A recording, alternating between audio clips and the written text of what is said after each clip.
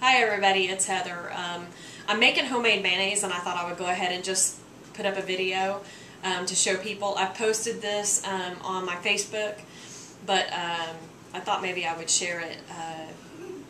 I'm into videos too, so what you're going to want to start with is a cup of olive oil. I would use organic,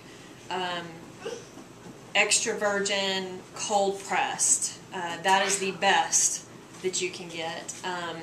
If you can't afford that, I mean, maybe you can go with a cheaper, make sure that it's a light flavored olive oil. A lot of people don't understand the difference between like cold pressed and the heated. When it's not cold pressed, they take the oils, it's any kind of cooking oil, and they heat it to extremely high temperatures, and that causes a lot of health problems. So cold press is really what you always want to go for when you're dealing with oils. So anyways, but use the lighter olive oil and not just the regular, because the flavor, it kind of messes it up. I've done this with light olive oil, I've done it with regular olive oil, and I've done it with coconut oil. It's really, really good with coconut oil. The only difference is when it comes out and you put it in the fridge, when you're done, it's great. When you put it in the fridge, then you go take it out to use it again later, it kind of has a little bit of a butter texture to it. Some people don't like that. I liked it. I didn't have a problem with it. But anyway, so the light virgin olive oil is what you'll need a cup of, 1 cup. You're going to need 1 egg yolk and 1 whole egg.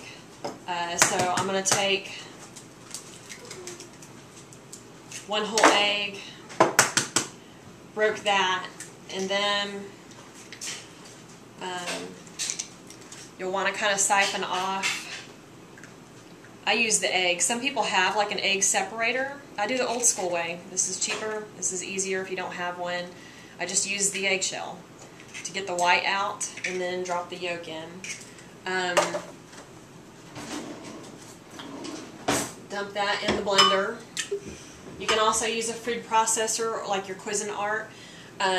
You need something that has a hole on the lid where you're able to, while it's running, you're able to actually go in and pour the oil, because you're going to need to do that at the end. You don't want to put the oil in until the end.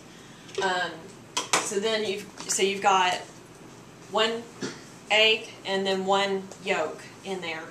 Then I've got 1.5 tablespoons of fresh lemon juice.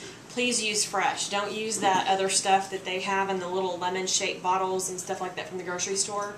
That stuff's got preservatives in it. It's not good for you. So put that in there. Then if you like your mayonnaise kind of with a little bit of a tangy taste, put about 1/2 teaspoon of vinegar, white vinegar in. And then I've got, from our local market, organic Dijon mustard. You just need 1 teaspoon of this. Put it on the side. Guess I better add just a little bit more, since it's probably not going to get in there. Then you need, which I forgot, a pinch of sea salt, just a generous pinch.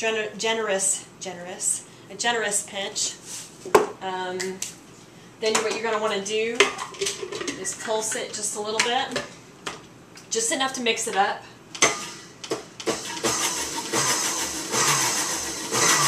Okay,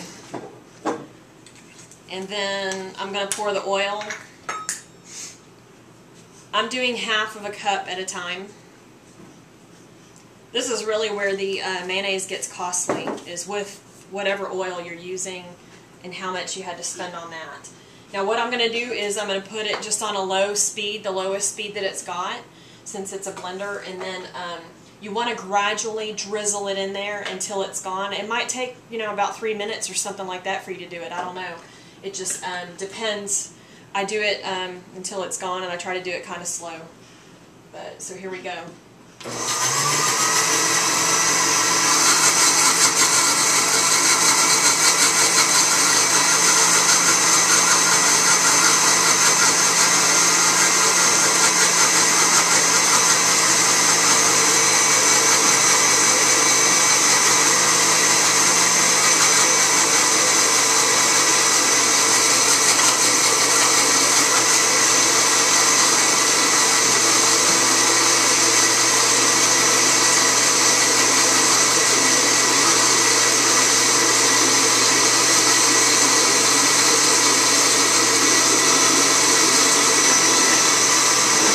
have done like 1 full cup at a time, so I wouldn't have to wait.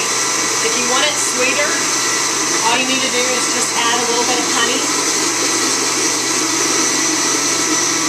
And it makes the flavor just a little bit sweeter, so it kind of pops.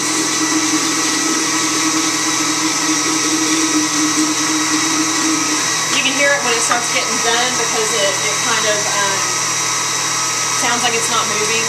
That's when you know it's really thicker.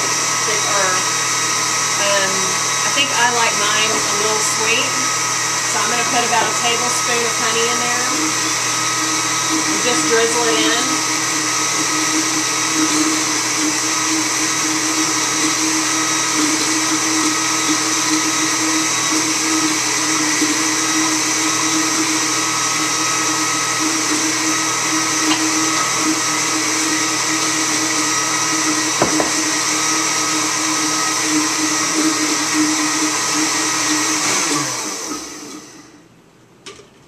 Should be done. Actually not quite. Let me stir it up just a little bit.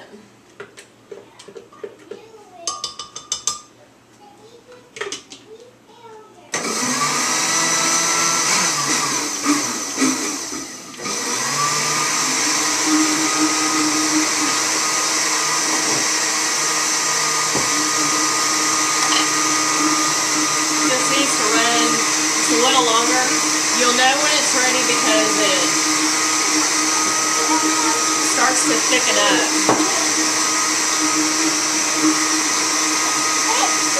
Which mine's not doing.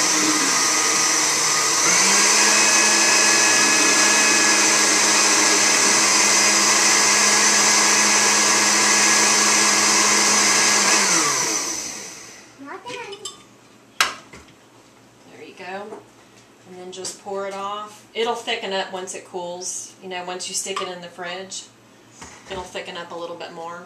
But that's it. Homemade mayonnaise.